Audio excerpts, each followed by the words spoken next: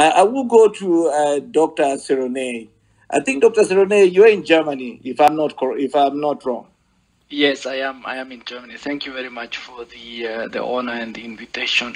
And I'm really sorry that I'm joining you guys very late. So I'm obviously going to be out of tune.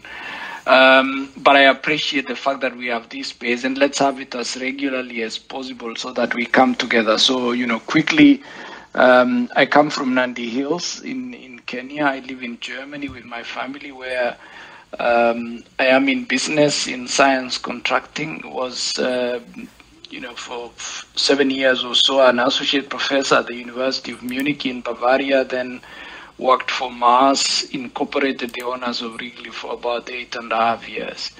I've been a Baba man for a very long time. I ran for governor in 2013 in Nandi on ODM and lost miserably to the URP guy, who then lost miserably to the Jubilee guy in 2017. I think I bear the ignominy that William and I went to the same high school. When I was in Form 1, I'm a pioneer 844. He was doing his A levels at Kapsabet High School, so I know him from those days as a guy that doesn't have one of the teeth on the frontals actually. So he has one fake tooth, which more or less speaks to about everything he does, which is fake. The fake bravado and all that. I think I agree with Dr. Ondole. I can only see half of his surname, but I agree with Michael that we need to be absolutely clear that the fight is not with any of the other flower men that we have in this contest. It's basically Baba versus William.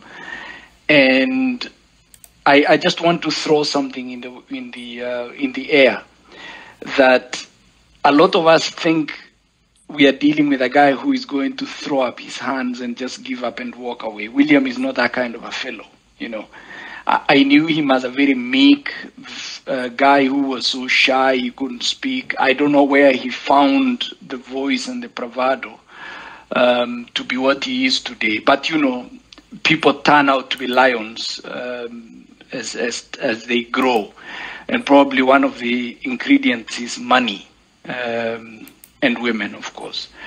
But I would like to give us a warning, all of us. The reason why William is in this race is not because of me as a Nandi or you as a Kenyan who is, a Mama Mboga or a Baba Mkokoteni or whatever it is. William is in this race for William. And the reason he's in this race for William is because he's chasing only one thing. He's chasing immunity. William is afraid of the ICC being revived.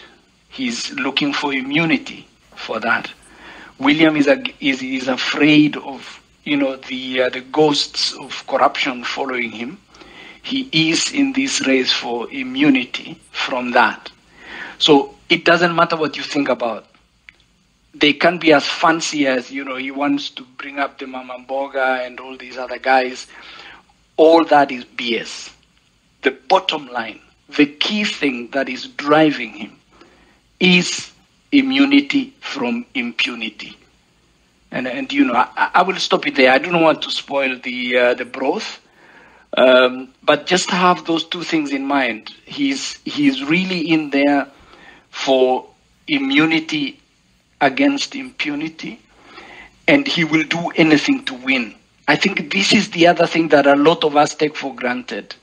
He will do anything. He will meet mathematic in Uganda. He will lament the loudest when everybody else is talking about the IABC is not prepared, etc., etc., etc., etc. Guys, if there is anything you want to do for the remaining 13 days, just remember, this is a war for the heart and soul of Kenya. And you can go to bed on the 10th. Don't do it now. William in this for immunity from impunity. Thank you very much. That is very stark. Thank you so much, Dr. Seronei.